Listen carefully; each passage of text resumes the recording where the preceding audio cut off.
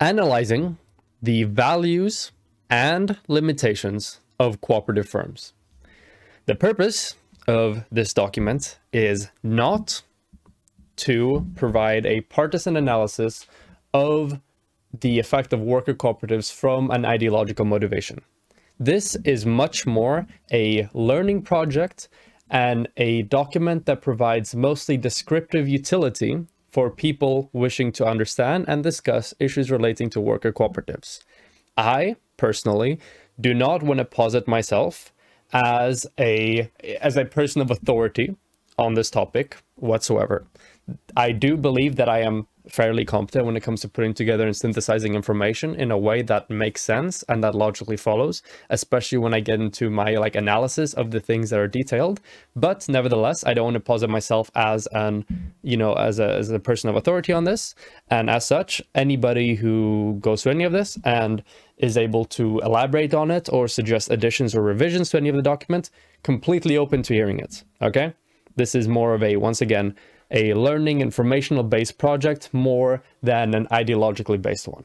In this document, I will cover the following things. Number one, I will give a bit of a preface, a bit of background information, a bit of naming of the different terms that have descriptive utility in understanding how worker cooperatives work and how they function, as well as answering a lot of the questions in regards to outside investment, which tends to be one of the initial things that is being talked about whenever co-ops come up. Like, oh, how do you secure outside investment? Is that really a thing? And then, flip side, you'll have people saying, oh, well, as long as it's not 51%, then it's all fine. And the answer is neither of the two. It's not impossible to get outside investment, but it's not as easy as a lot of people are making out for me. The answer is somewhere right down the middle, and I'm going to explain. Then I'm going to talk a bit about resilience. So how well the worker cooperatives survive within markets compared to conventional firms. Then I'm going to talk about the wage structures. So worker co-ops have a fairly original wage structure, which brings about a lot of the effects and a lot of the consequences of worker cooperatives. So this could be things like, for example, why they're so resilient. But this wage structure also causes a series of issues, which will be talked about as well later in the document. Next point is productivity. Basically, how productive worker cooperatives are, how much they produce given the same level of inputs compared to conventional firms. That's the next point. We're going to be talking about that. And the last is worker satisfaction and well-being. So how well workers feel represented and how well they perform within worker cooperatives on a sort of on a mental level, a job satisfaction level. And then after that, I'm going to give the conclusion where I talk about what the values are, what the positives are with worker co-ops, what the limitations of them are, and then list a series of potential policy proposals based on the findings of this document. And also naming one type of policy that is commonly talked about, which doesn't seem to be substantiated by this at all. Preface. The purpose of this document is to provide a non-partisan analysis of the current data on the benefits and limitations of cooperative firms in the modern economy. If you have any suggestions for revisions or additions to this document, please send me an email at roserist404@gmail.com. There are three main types of firm structures which can fall within the umbrella of cooperative firms, and a fourth which shares certain aspects of a cooperative more so than a conventional firm. Whether or not cooperatives should be classified as capitalists or socialists is ambiguous, outside the scope of this document, and in my opinion, of little importance when it comes to making progress. The names for the three cooperative models were produced by myself to allow for easy understanding through the descriptive etymology of the word. So, what I mean by this is that this document will be primarily concerned with cooperatives as a means of, structuring a firm. And there are there are three main models of cooperatives that I personally have identified. And to my knowledge, there doesn't exist any sort of commonly agreed upon terminology to distinguish the three from each other. And because of that, I made my own version of these three terminologies, of these three terms, just to provide like an easy descriptor of them to increase understanding of it. The fourth one I'm talking about is not a cooperative, but it shares certain aspects of cooperative firms and therefore may be affected by some of the findings of the literature I will discuss in the document. And that's why I've talked about them here. So, examples of worker cooperatives. Complete autonomous cooperatives. These firms operate with either direct or representative democracy. This means that either, if it is often a smaller firm, all the decisions are run with direct democracy. So all the owners, the shareholders, which are all the workers, have one vote, and then they vote on the different company decision making and on the different company decisions. That's one way of running a workplace democratically. The second way is through representative democracy. This tends to take place when the business or the firm is larger. So this is basically representative democracy, just kind of like how our, governing structures work.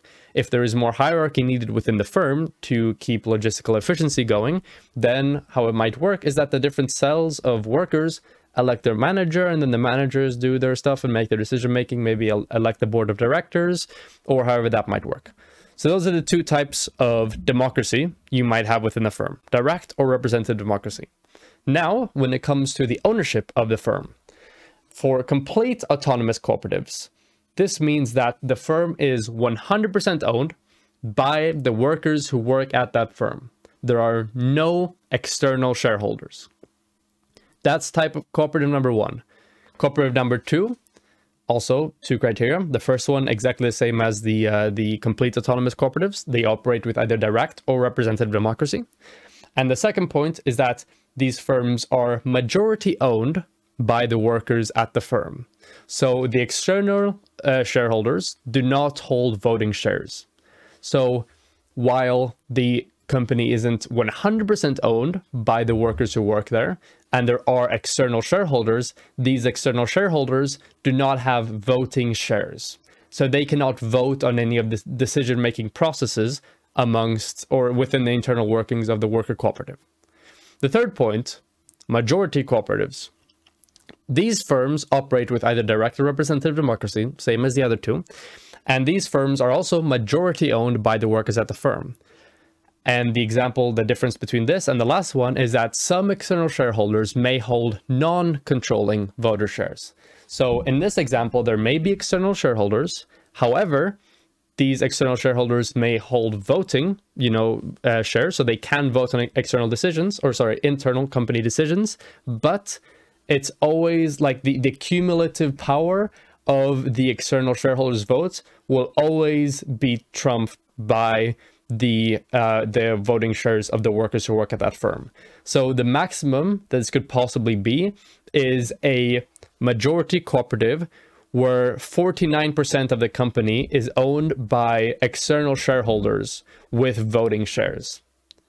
So this means that technically, even though they have voting shares, the workers who own the other 51% can technically overrule whatever they say when it comes to the internal workings of the firm. So these are three types, in my opinion, and for descriptive utility, they should all be called cooperatives, but they have very different ownership structures. Now, the fourth one is an ESOP, employee stock ownership firms. So these firms may be operated in any way.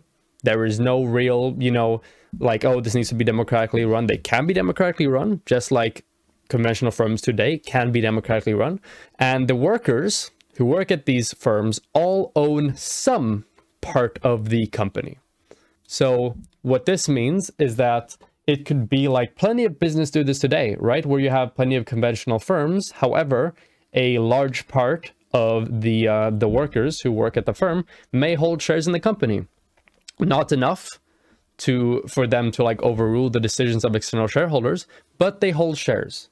The reason why this is included here among the cooperatives is because in the document I will be discussing several effects of worker ownership on things like productivity and stuff like that. And while these studies were made to study co-ops in specific, a lot of these sort of findings they make can also extrapolate on employee stock ownership firms. So that's why this is included here.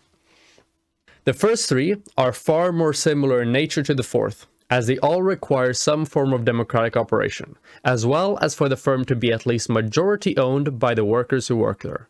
Notably, the key principle driving the primary three models tends to be maximizing income, while maximizing profit is the key principle for the fourth. What does this mean? Well, cooperatives have a sort of different sort of key driving goal from conventional firms. So conventional firms, we all know this, the main goal is to make profit, make hella bread, okay? However, for cooperatives, often the main goal is not to make the most profit, it's to maximize the income, the wages of the people that work at the firm. Oftentimes, you know, all or the majority of the shareholders, the workers of the firm, basically. And because of this is a key distinction between, you know, ESOP and conventional firms and cooperative firms. Cooperative firms tend to maximize income, while other firms tend to maximize profit. As such, it is hardly fair to characterize the fourth as a cooperative, but nevertheless, it will still be included here as many of the patterns demonstrated in the upcoming literature applies to them as well. Towards the end of the document, I will provide a more comprehensive list of the observable values and limitations of cooperative firms.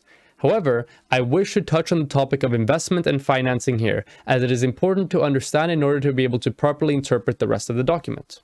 So at the end, I will provide a more comprehensive list of the values and limitations of the firm as a whole, but investment and financing is one of the important things that is often brought up and is important for the understanding of the rest of the literature. In order to understand a lot of this, I will now talk about investment and financing for a brief period of time. So here's a table of the possible avenues of capital financing in the form of internal equity, debt, and external equity, whether or not they function for the models of cooperatives mentioned, ESOPs, and for conventional firms. So here's a table of a bunch of ways by which firms can acquire equity, can acquire investment, can acquire capital in order to grow or start their business. So here we have the ones available for complete autonomous cooperatives, these being cooperatives that are 100% owned by the workers who work there. These are the ones for autonomous cooperatives, these being the ones that are majority owned by the workers that work there, and the shareholders are not allowed to hold voting shares. These are the avenues available for majority cooperatives, a cooperative in which the majority of the shares are owned by the voters and external shareholders are allowed to hold non-controlling voter shares. Here is the avenues for ESOP firms. So pretty much conventional firms where a portion of the workforce owns part of the company. And then these are the avenues possible for conventional firms. Member capital contributions is basically when you buy into the company initially, which is what happens in a lot of initial like co-ops. That's how you acquire your share. Oftentimes is a capital infusion into the firm. It's one way of acquiring capital. Donations, another way, right off the board. Crowdfunding is another way. Loans is another way, applies for all. Pre-selling, which is basically when you sort of like, you may give out like a gift card for a certain amount of money to a firm.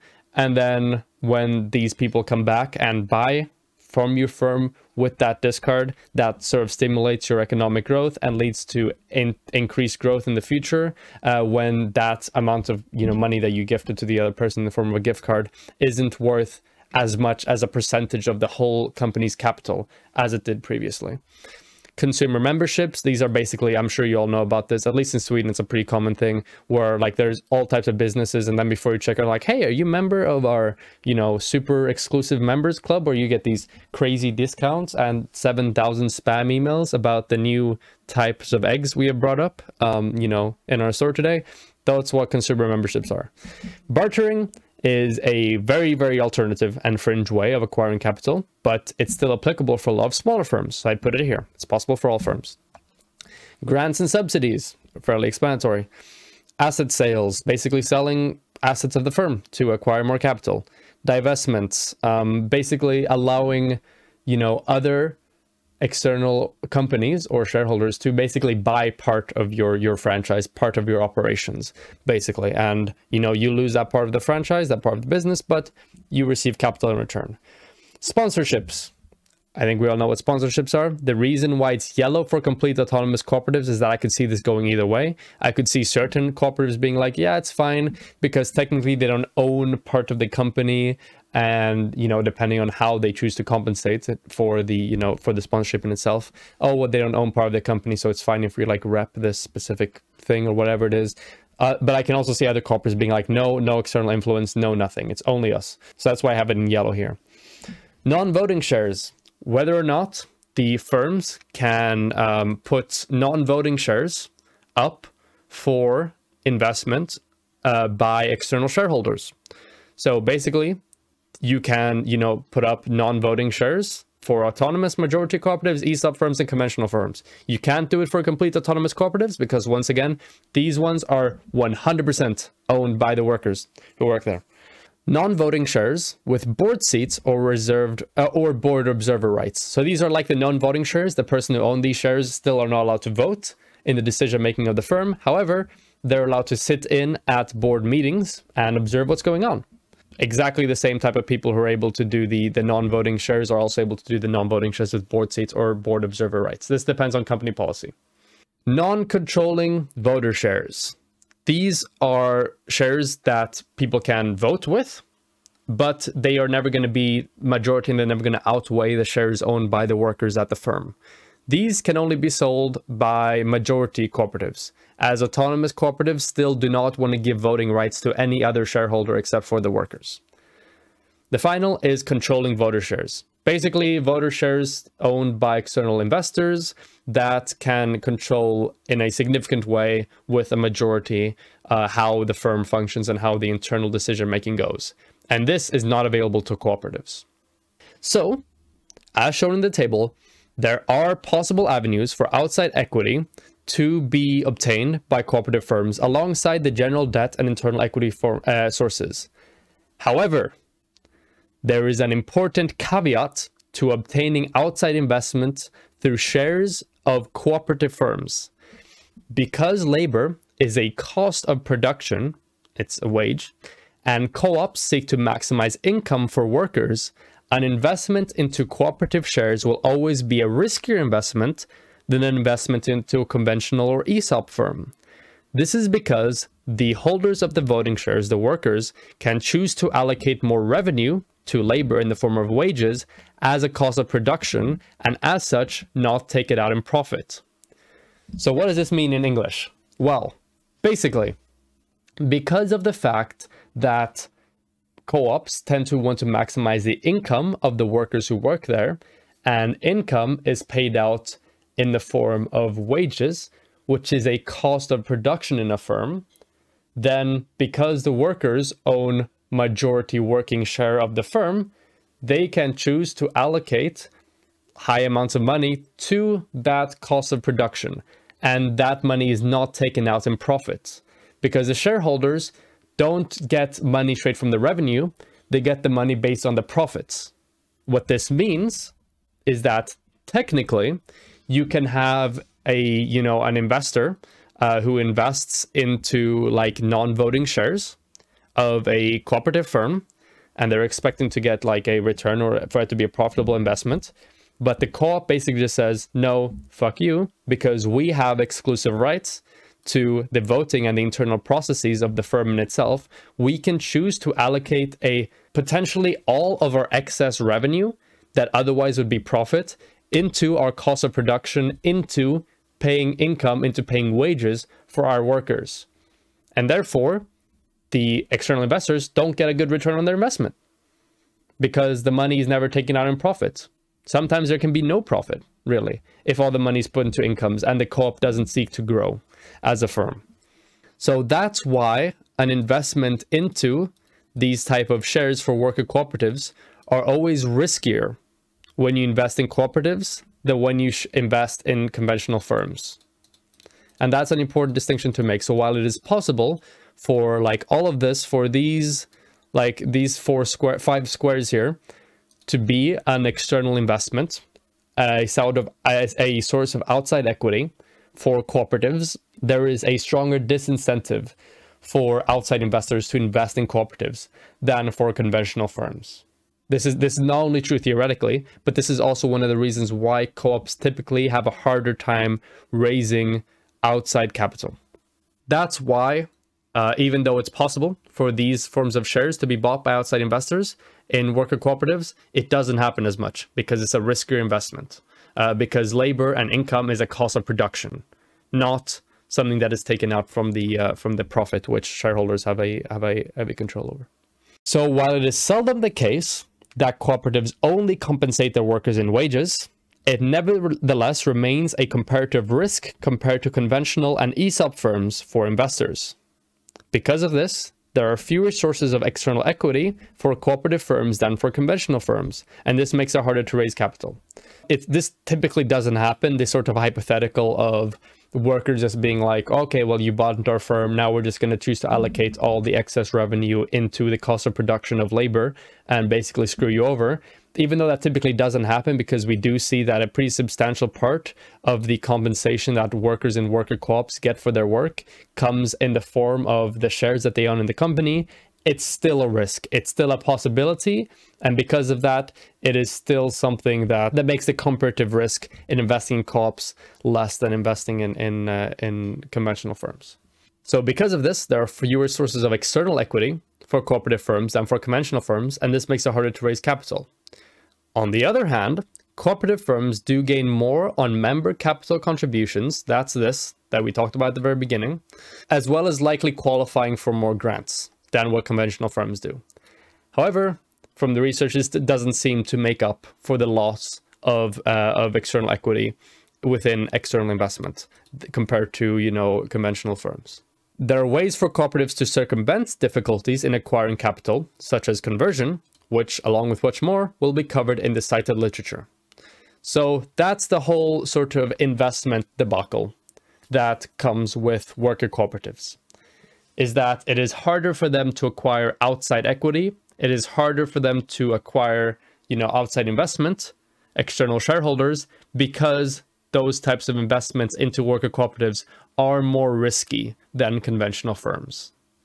Whether or not that risk is borne out empirically doesn't really seem to be the case, because it doesn't seem to be the case that all of this, that all these cooperatives just pay out their revenue to the workers in the form of like wages. It seems that a lot of the compensation comes from the shares that the workers own, but nevertheless, even though it's not really borne out empirically, it's still a theoretical risk. And why take that risk?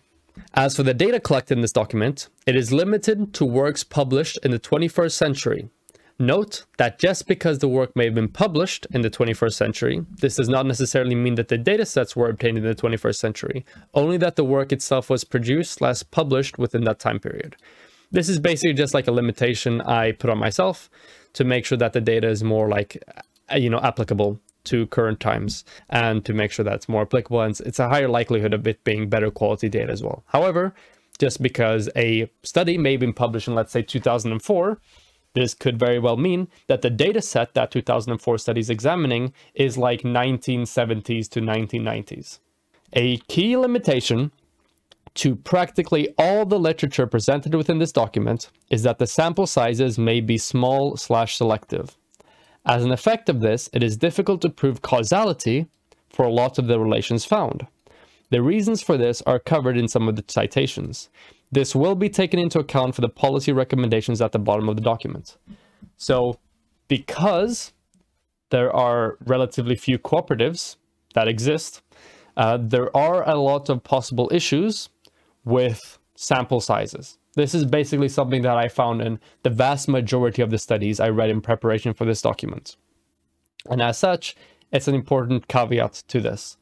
And questions arise like, oh, well, what if the increased survivability of the firm is just because there are so few of them and there are higher barriers of entry, so they come in with much more research and much more dedication than the average conventional firms, and therefore they have higher rates of survivability. Like, that's a question you may ask within, when it comes to the sample sizes. And that's been something that's been considered. And the solution to this is by trying to encourage, based on the existing patterns we see for worker cooperatives, trying to encourage policy which creates more worker cooperatives in the specific sectors for the specific goals that we find them being useful for. Resilience. I don't think I'm going to read through each of these citations by myself. The reason why I'm not going to just go read through them is because it's going to take like literally forever. But I'm going to point out like key points here. Generally, for resilience, it seems very well agreed upon, even amongst more critical literature of worker cooperatives, which I've included a few examples of those within my document. Even they seem to agree that they are more like they have a higher survivability than traditional firms. Basically, failure rate for cooperative firms tend to be much lower than in conventional firms. This one doesn't specifically have percentages, but there are a few interesting things here to find here. So beyond them finding that they're more survivability and they have a higher, survivability, they also mention a few interesting things. So this is quoted directly from the study. On the other hand, existing theoretical and empirical research points to financing constraints as a key limitation on the creation of worker cooperatives, and the shift to less capital-intensive industries by US worker cooperatives also support this conclusion. So basically, once again, mentions the issues of acquiring outside equity for worker cooperatives, and as such, you may see worker cooperatives shift to less capital-intensive industries. Worker cooperatives in the United States are almost always created as new enterprises by using funds from the worker members themselves. The liability of adolescence experienced by new worker cooperatives makes this viable only where the initial capital requirements are low, the expected profit rate is high, or both. Except in circumstances like these, workers are likely to choose conventional employment rather than the uncertain rewards of collective entrepreneurship.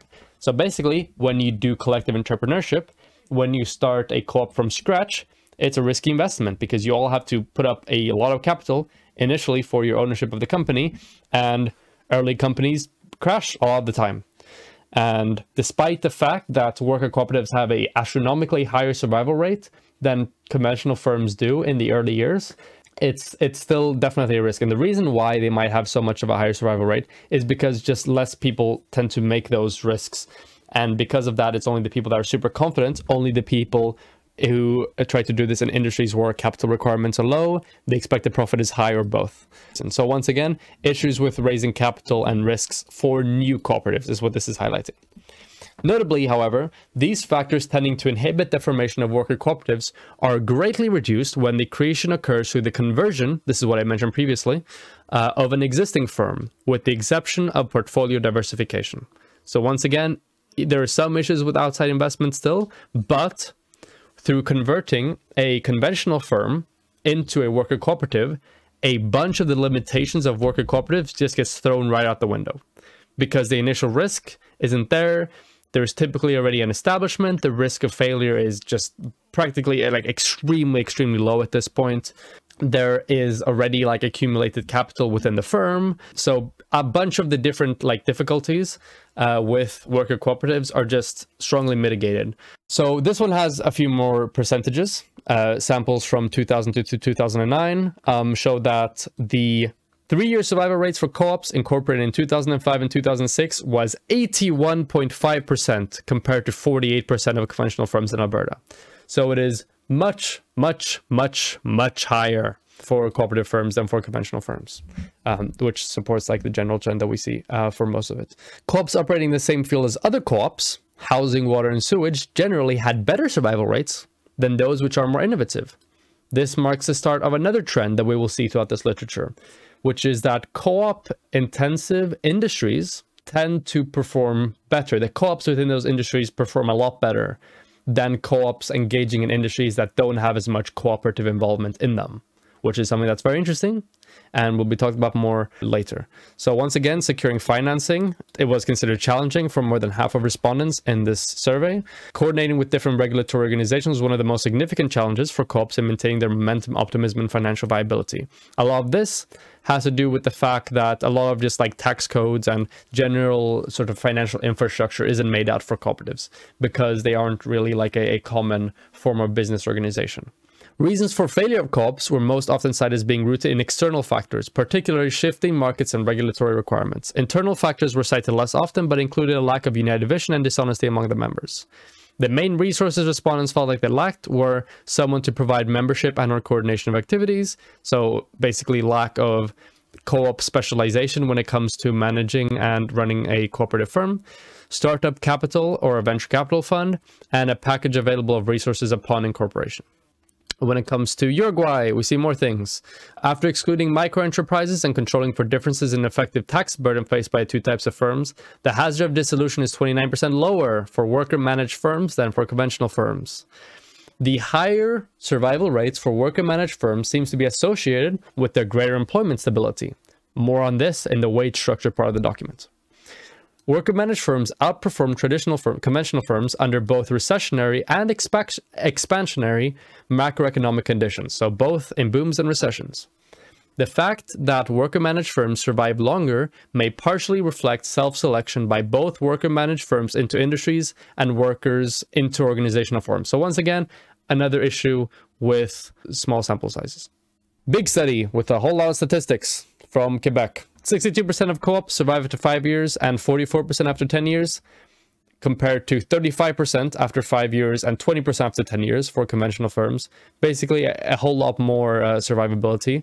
Co-ops retain the higher survivability regardless of the quantity of employees. So this specific study, what they did was they compared worker cooperatives and their survivability for less than 5 employees and more than 5 employees. And regardless of which one you were using, they still outperformed the conventional firms.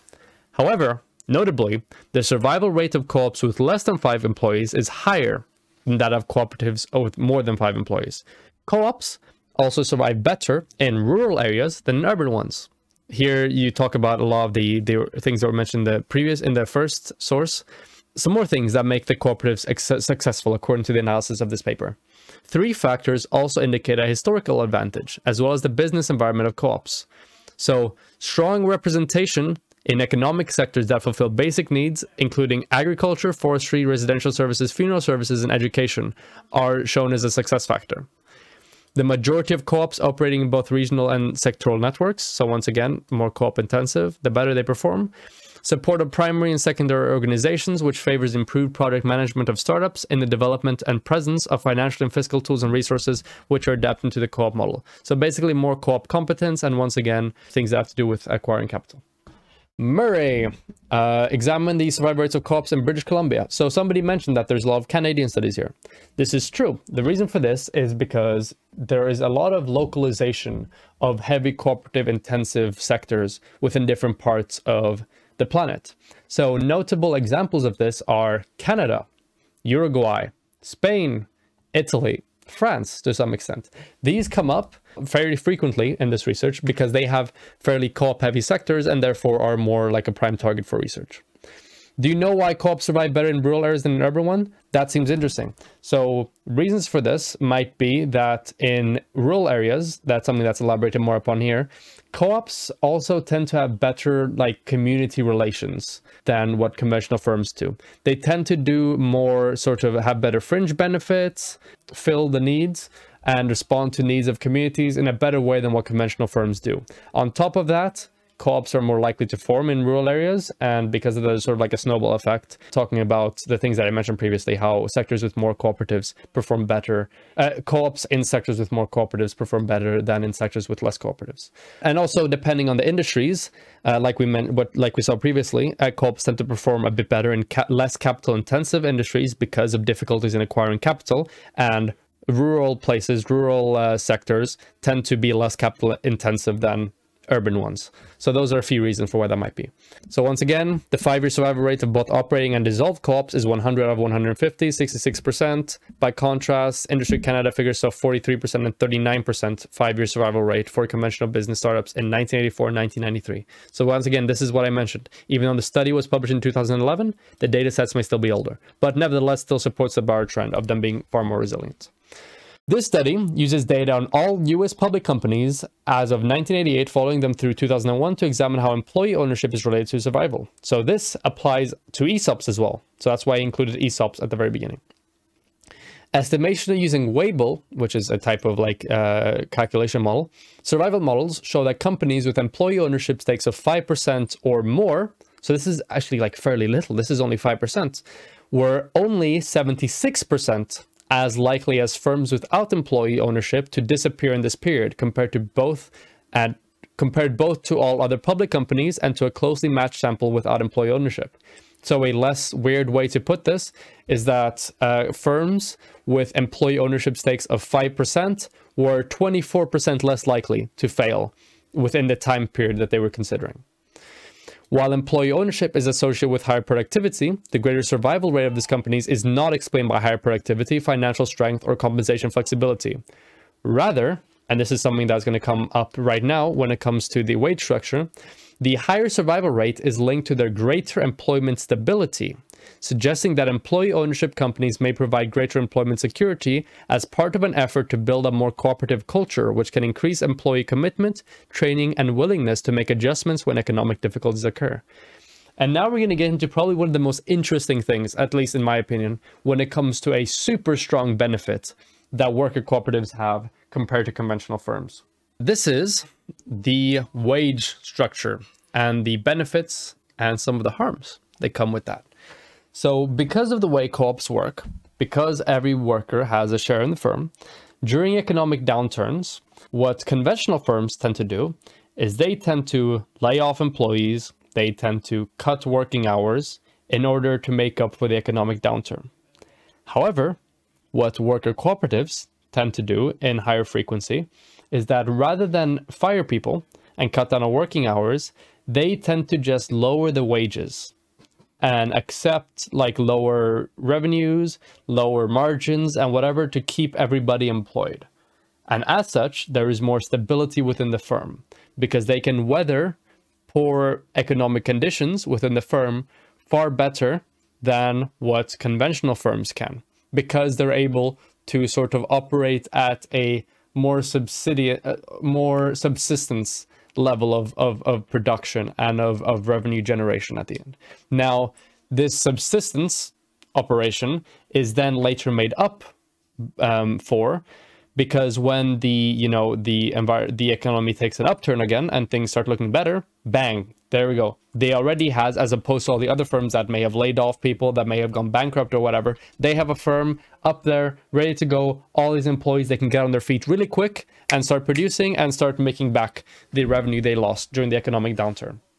And because of this, they are much more resilient than what traditional firms are. Now, there are some issues with this type of wage structure as well, because, well, not specific. When it comes to their ability to sort of like cut wages in order to retain employment and stuff like that, this seems to be a good thing.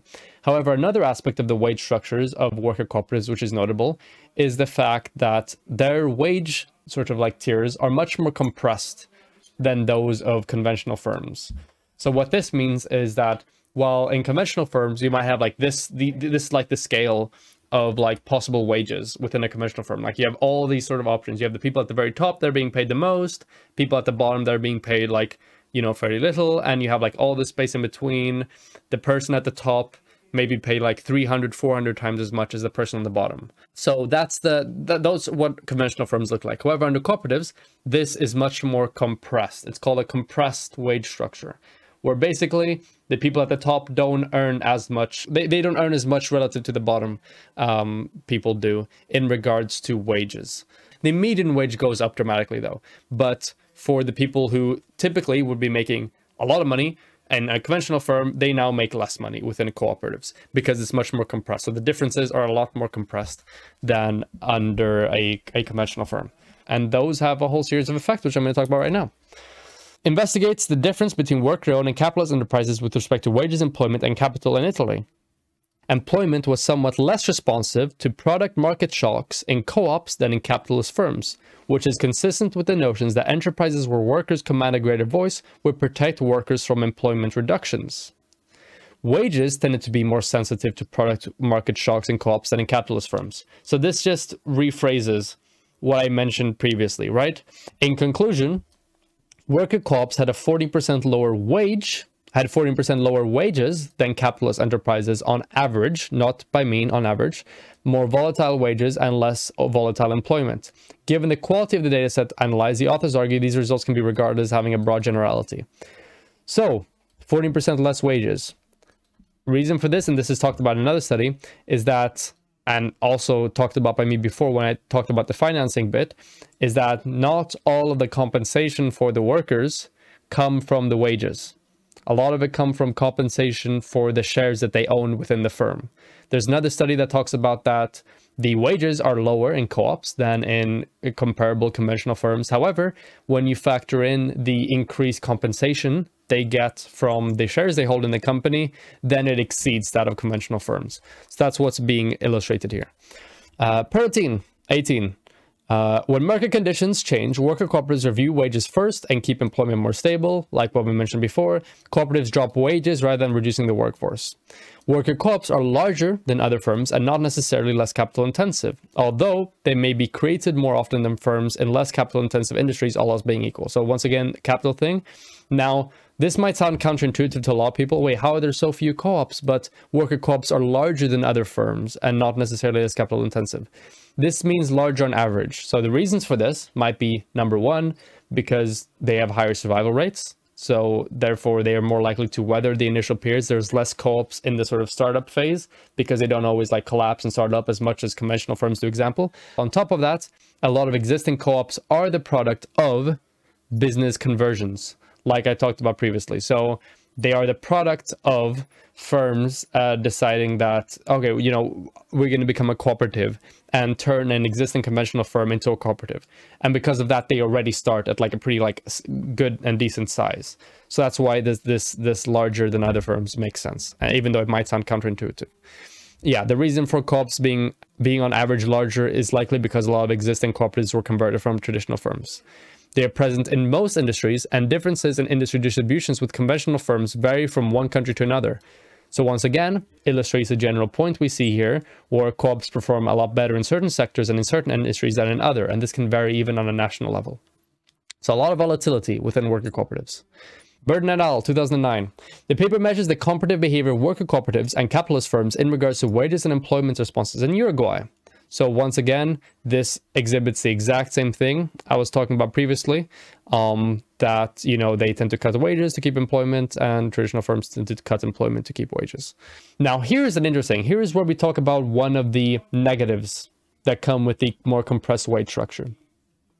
This paper studies the effects of a more compressed worker-managed firms, WMFs, compensation structure and what effects they have on employment. The paper has two key findings. Firstly, there is a small wage premium associated with being employed in a worker-managed firm, which declines significantly with the increasing firm. So this is just basically, and you know, according to this study, which is more recent than the first one we talked about, there seems to be a more wage premium, seems to be higher wages for worker cooperatives compared to conventional firms of similar sizes. The second key finding, which is super interesting, worker-managed firms suffer from brain drain. The separation hazard, which basically means risk of like leaving the business, of high ability members, high skilled laborers, is more than 3 times higher than that of low ability members. Moreover, it finds that there is a relationship between the extent of pay compression and the severity of brain drain in worker managed firms. High ability workers are less likely to exit a WMF whose wage structure is less compressed. The explanation for this is likely that these high ability workers would be able to attain a higher wage in a non-worker managed firm as the wages are less compressed. So that's what I talked about previously. Because the wage structures are more compressed within worker managed firms, what that means is that somebody who is on the upper end of the wage structure within a cooperative could be earning more money by being on the upper end of the wage structure for a conventional firm. So for their same skill set, for their same abilities, for their same competency, they're compensated less in a worker co-op than in a traditional firm. And because of that, you see that they're more likely to quit the worker cooperative than like lower skilled members, and people that are lower on the sort of cooperative pay ladder tend to be. However, there's one notable exception to this pattern, that being high ability workers who were also founding members. These high ability workers have a far lower separation hazard rate than other high ability members. So while somebody with like a PhD, for example, who joins, you know, a worker cooperative firms may have a high risk of separation, a high rate of leaving, if that person had like founded the firm, if a PhD person had founded the firm, their likelihood of leaving the firm is much lower than a PhD who joins the firm in the meantime, which makes sense, obviously. However, the cost of equality associated with brain drain and inferior management quality may be outweighed by other labor discipline benefits, such as higher motivation of shop floor workers, greater workplace cooperation, and lower supervision costs. Look et al. Examines the productivity and survivability of worker cooperatives. Worker cooperatives and other employee-owned enterprises generally pay wages that are competitive or better than locally prevailing wages when profit sharing, bonuses, and dividends are included. Co-ops are less likely to lay off workers during economic downturns. Once again, thing that I mentioned. They tend to also offer better fringe benefits than conventional companies within their field. Productivity, the next point. So, general findings here before I go into the specific points.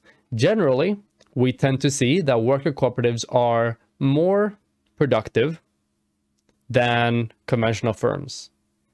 However, this tends to be highly dependent on the sector that we're talking about and the prevalence of other co-ops. And so it's very dynamic.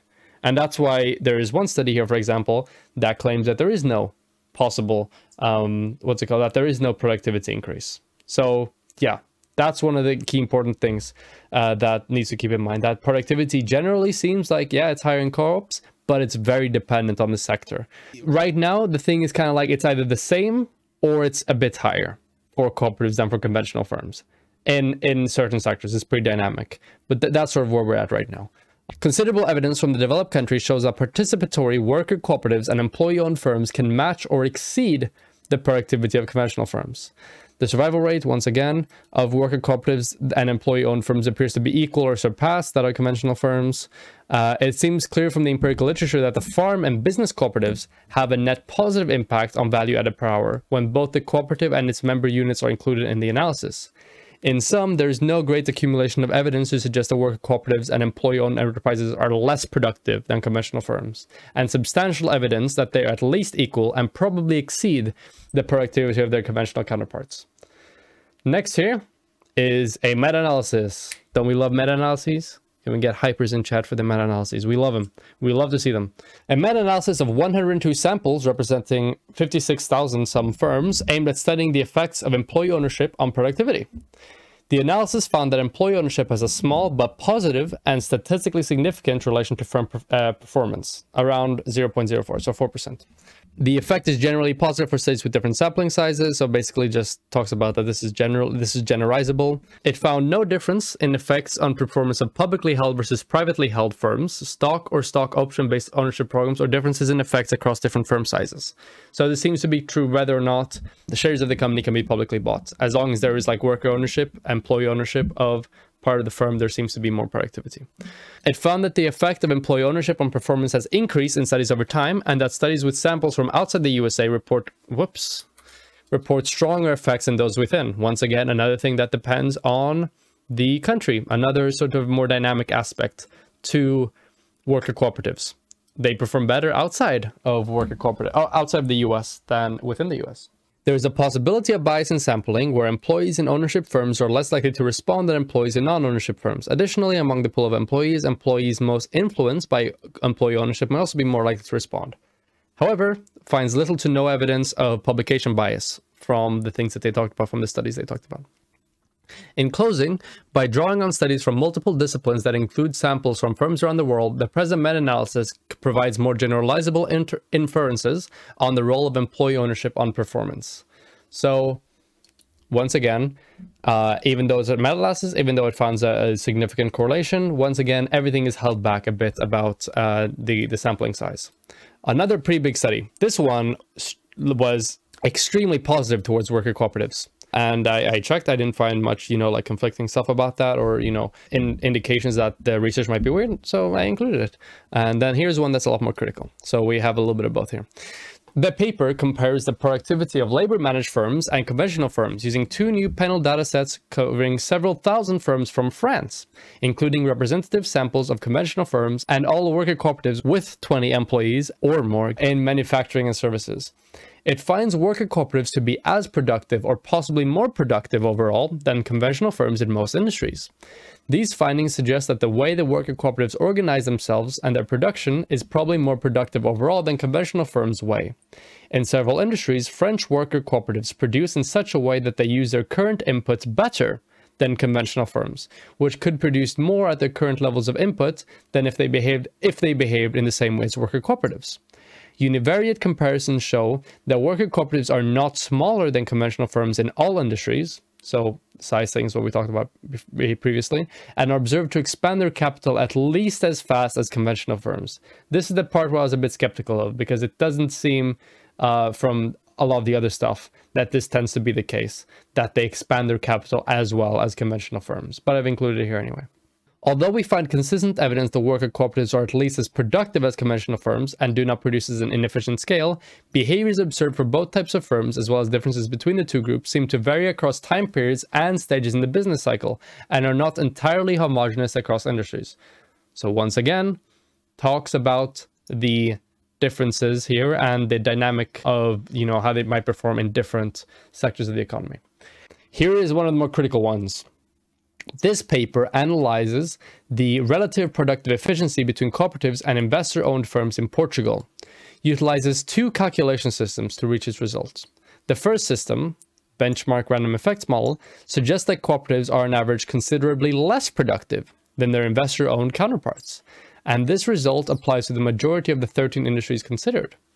The second, which was preferred by the authors, system GMM calculation system is much less conclusive and does not conclude that cooperatives are generally less efficient than investor-owned firms. Nevertheless, it finds no evidence that cooperatives are more productive than investor-owned firms in any industry. Notably, the research does not conflict with the general idea that cooperatives have significantly higher survival rates. This data seems to suggest that the performance in productivity for worker cooperatives is highly dependent and varies greatly depending on the industry.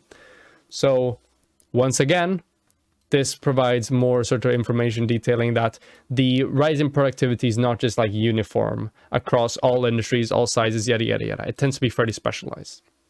By use current inputs better, is that kind of the same thing as saying they share knowledge and human resources within the co-op and in traditional firms? That could be one of the reasons. What it basically means is that the inputs are the things that you enter within a production process, and the outputs are what you produce for it. So given the same level of inputs, the same, for example, maybe level of labor, level of capital, stuff like that, they were able to produce more outputs with it than what conventional firms are.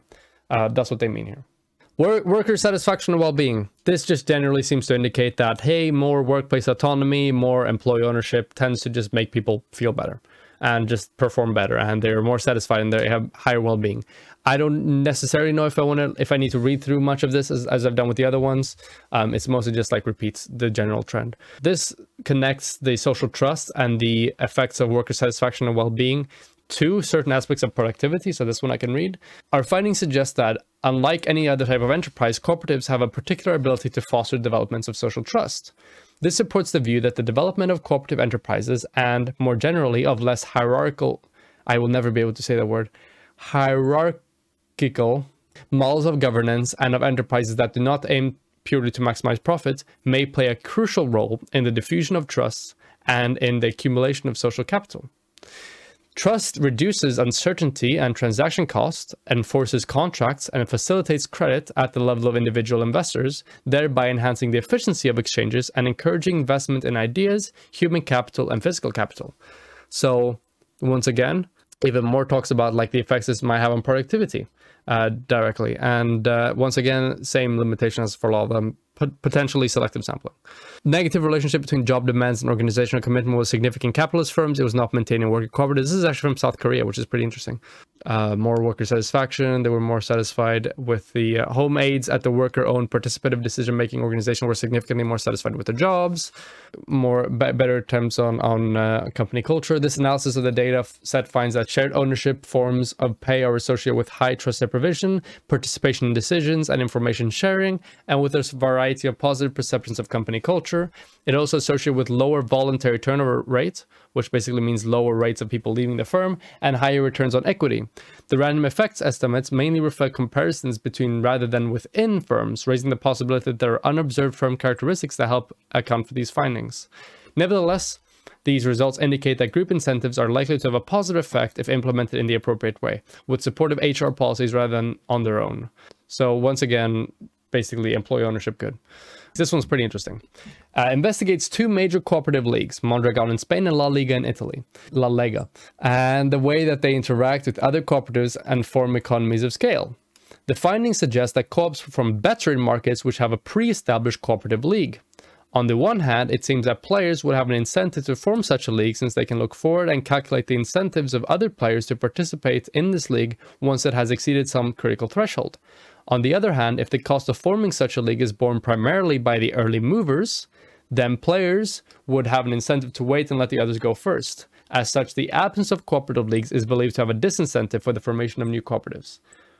What this means is that basically co-ops perform better in co-op heavy sectors, sectors with cooperative leagues already. And reasons why there may not be more cooperative leagues is because the initial cooperatives who try to accumulate a lot of market share within these new sectors take a lot of the initial costs of making the environment more suitable to general co-ops, and other co-ops that join later are going to have less of that cost. So they're going to be able to have higher margins, for example, and just perform better with an easier level of growth, for example. And because of that, there's a bit of a free rider problem of, oh, who's going to move first, you know? And because of that, nobody's really going to move first, and less sort of sectors are charitable towards cooperatives. And generally, the sort of modifier this has on the performance of cooperative is that basically this tends to make everything better, tends to mitigate the limitations of capital acquisition, tends to increase productivity, tends to encourage innovation and stuff like that. So it's just basically overall all around a good thing.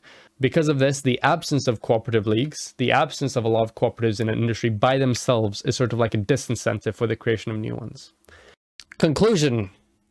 Based on the literature, I should have just ended it there, based, and the conclusion based, and then we close it now. Based on the literature presented in this document, we can identify a number of values and limitations of cooperative firms.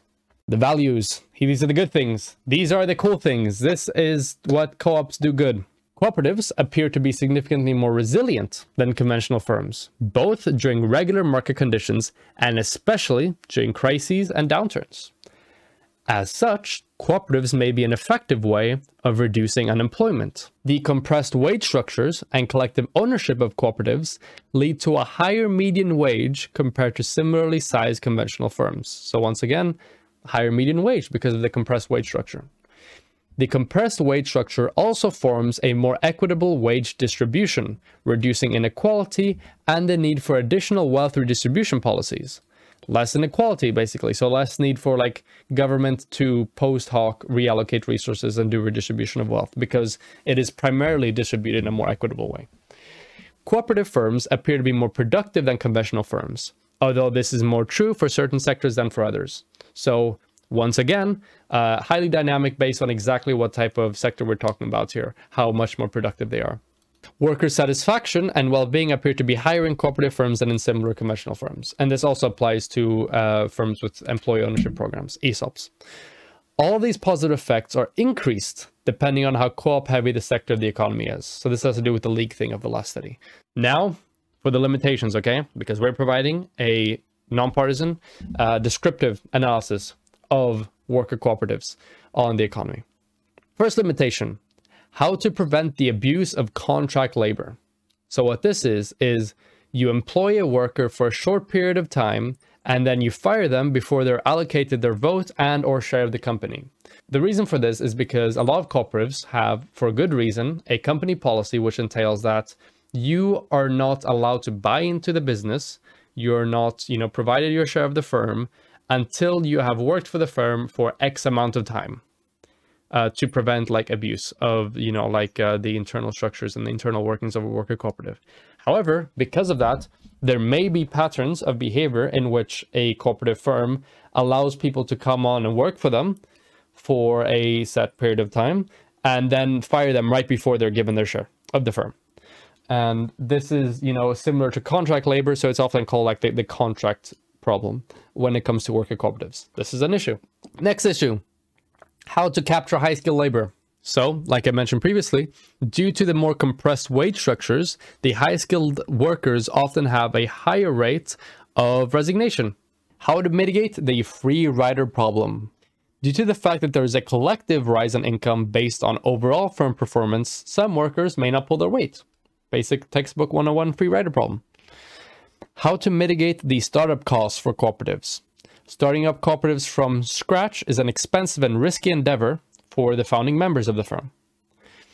How to compensate for the lack of certain sources of outside equity. Due to the nature of cooperatives, certain means of procuring outside equity, so in this case of obtaining outside investment from shareholders, obtaining outside shareholders, external shareholders, because this is unavailable to cooperative firms. So how do you compensate for the lack of obtaining this type of capital for obtaining outside equity? How to motivate cooperatives to try experimental practices. Due to the fact that cooperatives on average have less capital to fall back on, and that the workers' livelihoods are strongly tied to the performance of the firm, engagement in innovative and risky practices may be reduced. So basically, there's like a downward pressure on innovation by worker cooperatives because less capital to fall back on if the venture is bad, and also because you have to like convince a broader pool of people whose livelihood is highly dependent on the well-being of the firm as a whole. Potential policy proposals. I might make a lot of market socialists mad right now, but I don't care because I'm correct, okay? The current literature on cooperative firms does not warrant blanket mandates for cooperative firms on the economy as a whole, or even specific sectors of it at this point in time. Additionally, a co-op mandate on certain sectors or the economy as a whole may reduce or get rid of certain premiums discussed in this document, and as such, more research is needed before we consider such policies. These policy proposals are aimed at taking advantage of the established benefits of co-ops, as well as facilitate the production of new, more comprehensive literature on the role of cooperative firms in the economy. I'm going to say this for myself, that this is something that I did poorly, okay? Before doing all this research and producing this document, there has been plenty of debates in which I argue either explicitly or implicitly for a blanket mandate of worker cooperatives on specific sectors or on the economy as a whole. I was wrong. And I'm gonna admit that now because, yeah, that was the case. And I realized this through the creation of my document and through the research that I found there. Best thing to do now, well, I produced this. I am a lot more educated on the topic now, and I'm now able to understand this topic a lot better and be able to advocate for my beliefs in a lot stronger way. Potential policy proposals. The addition of tax incentives for the cooperative firms. Preferential tax codes which lessen the tax burden of cooperatives would encourage their growth. This also reduces the needs of government redistribution programs, making up for the loss of tax revenue, as well as stimulates economic growth, which generates more tax revenue.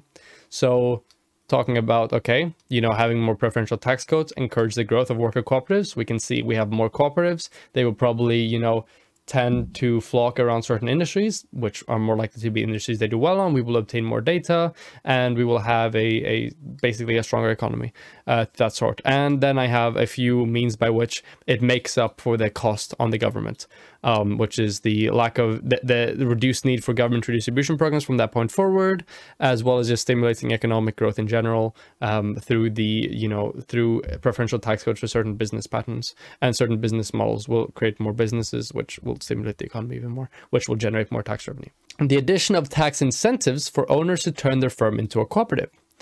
Firm conversion is one of the best ways to establish co-ops. Firm conversion mitigates the severity of several co-op limitations, such as the startup cost and the lack of certain outside equity sources. This also reduces the need for government redistribution programs, making up for the loss of tax revenue, as well as stimulates economic growth, which generates more tax revenue. The addition of preferential/subsidized loans/grants for cooperatives.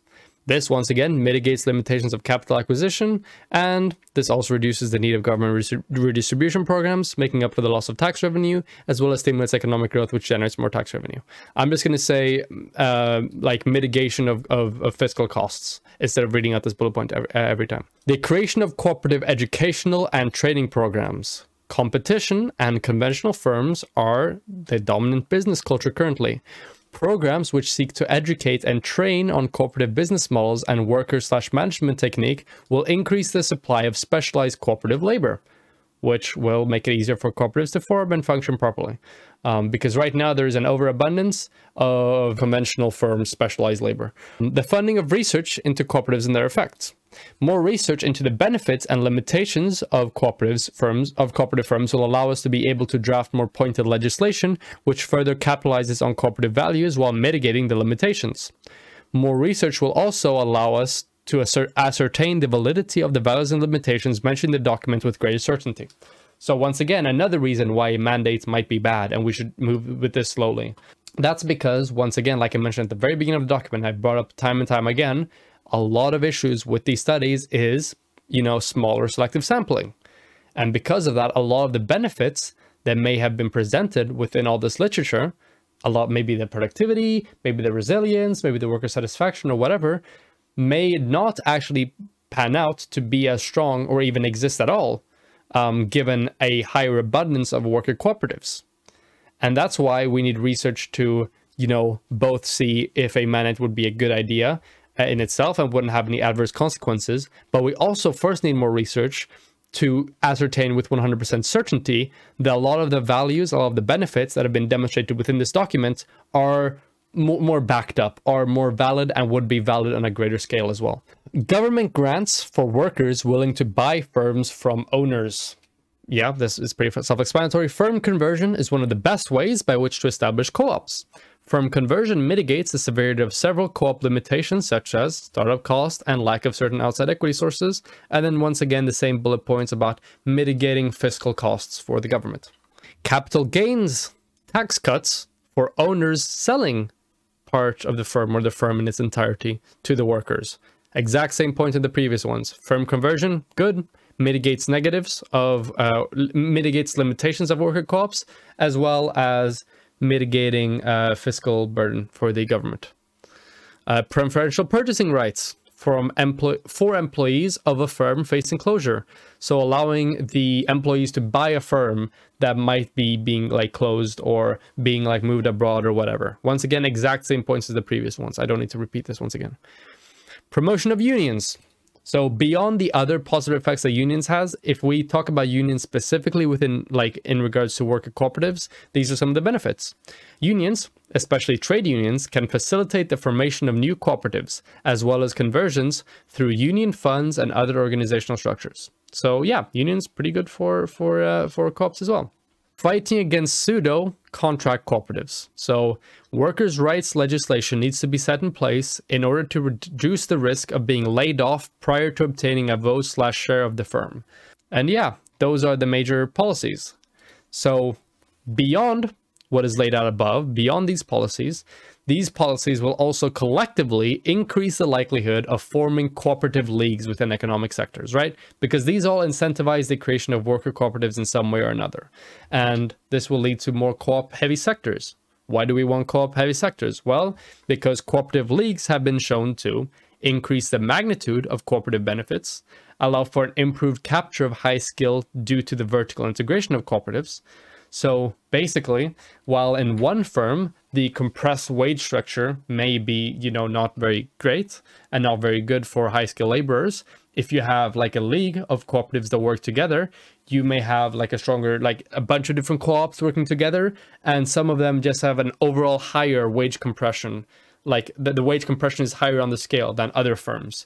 Then the wage compression is not really going to be the same of an issue because like the wages in general for that firm are just higher. So it's not gonna, it's not gonna have as much of an issue in regards to people like leaving co-ops and engaging in traditional firms, for example. Yeah, because, you have like a higher range of different cooperatives with different wage structures and with different levels of different levels of wages as well. So you might be able to capture more high skill workers, which is hard to do with just like individual co-ops for the reasons mentioned previously in regards to wage compression. This increases the likelihood of higher quality organizations, which may take more effective action against the free rider problem. The free rider problem is just something that needs to be solved pretty much. There is no real like policy proposal against it, really, at least that I'm aware of right now.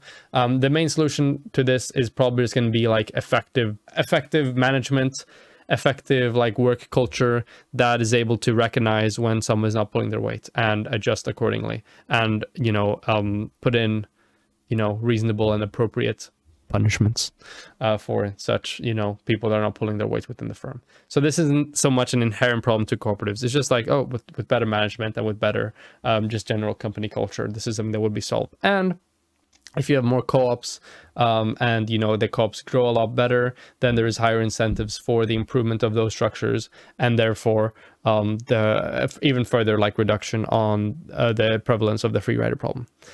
It also mitigates the cost of new cooperatives / wings forming. I answered a question on this previously, so I don't need to go much in depth into it anymore.